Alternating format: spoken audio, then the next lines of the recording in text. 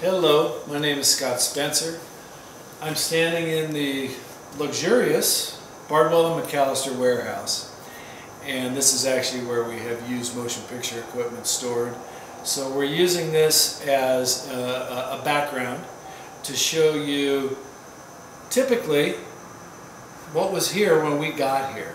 So the lighting that's making me look a little bit sick is a Mercury Vapor, and I've hung it just from a high roller stand. This is the type of light, either a Mercury Vapor, sodium vapor, metal halide, one of those types of lighting you're going to find in most of the warehouses across the country. They've been using them for years. They put out a lot of light. Color temperature is horrible. Energy usage is terrible. The bulbs don't last very long. And really, at this stage of the game, there's not many good reasons to be still using a light like this. Especially now that we have the Hollywood Lights High Bay Light, which is an LED utilizing our COLH patented technology that is extremely efficient and puts out a quality of light that you're just not used to seeing in a warehouse environment. So this warehouse environment could also include your business. Any building that has a high enough ceiling and needs a light that broadcasts over a large area can utilize our high bay light. It's available. This particular light is 120 watts. We also have a 150 watt model for buildings that need more light, have a higher ceiling, or etc. This light is going to be used less than half the energy.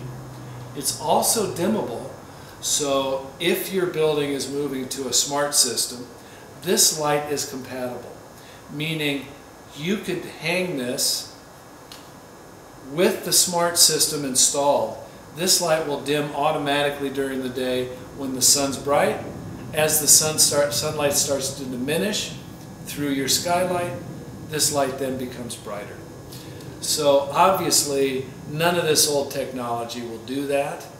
And even if you don't go as far as a smart system, if you just like the idea of having your lights on a dimmer because you like to be able to control light levels throughout the day or night, depending on your business, why not have everything on a dimmer and be able to control that? It makes a lot of sense. And color temperature wise, all of your products, if in fact you're in a warehouse environment that you sell product, whether it could be furniture or mattresses, you name it, everything's going to look better because it's going to be you're going to see the true color that it was designed to be. Unlike this horrible green or the sickly orange that sodium vapor gives, or a variety of blue greens, you name it, that this type of ballasted lighting delivers. Inefficiency, short life, wasting tons of power, and you can go on and on the reasons why it's time to run the Hollywood Lights High Bay.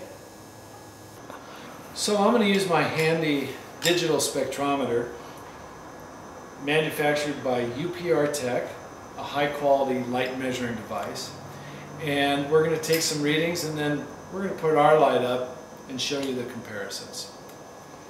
So first off, let's take here. So as I explained to you before, CRI, color rendering index, is a means of labeling the quality of color. The higher the CRI, the better the color rendering is. This light has an extreme, and by the way, this is a 250 watt light. Let me show you the CRI, which is a sickly 44, and as you can see, lux is at 76. So output and color rendering are abysmal. Just for fun, let's measure the green level.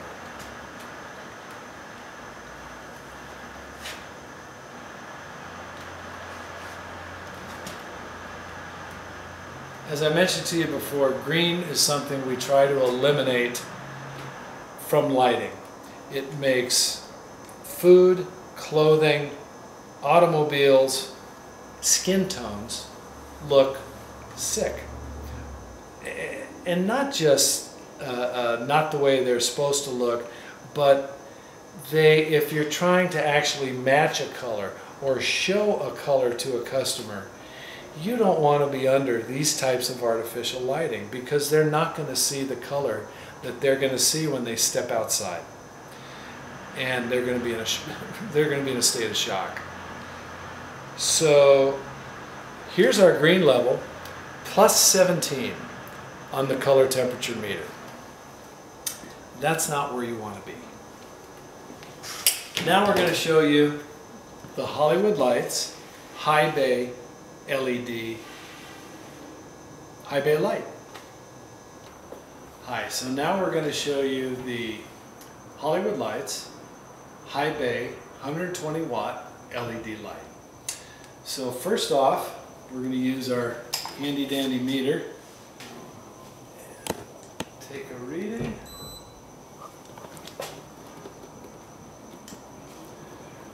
So our CRI is at 92, which is off the charts compared to 44 from our Mercury Vapor. Our lux is at 779, which again is much higher than our other reading, and we're burning 120 watts. So here's some of the advantages. 92,000 hours of life. And when you're talking about a high bay light, that's very important, because with the sodium vapors or the mercury vapors or the metal halides, you're looking at 400 to 500 hours if everything's going well. That means you have to get a very tall ladder or a forklift and replace that very expensive bulb several times a year if you're in a warehouse that's burning 24 hours. So you're going to quickly start seeing savings when you go to LED, and especially our LED.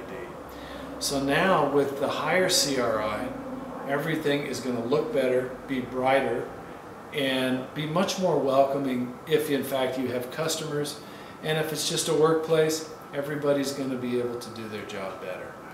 We also are going to be not having to go out to buy bulbs several times a year.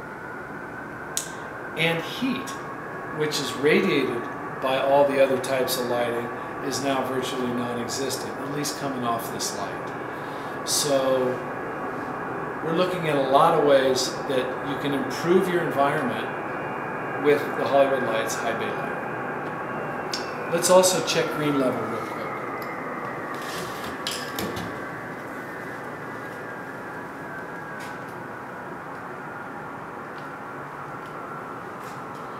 Green level was plus 17 on our very sickly looking Mercury Vapor. We're now at plus 1. That means we're just about zero green, which is exactly where you want to be. And you're going to appreciate a better looking, nicer to work in, nicer to show customers products, altogether a better environment.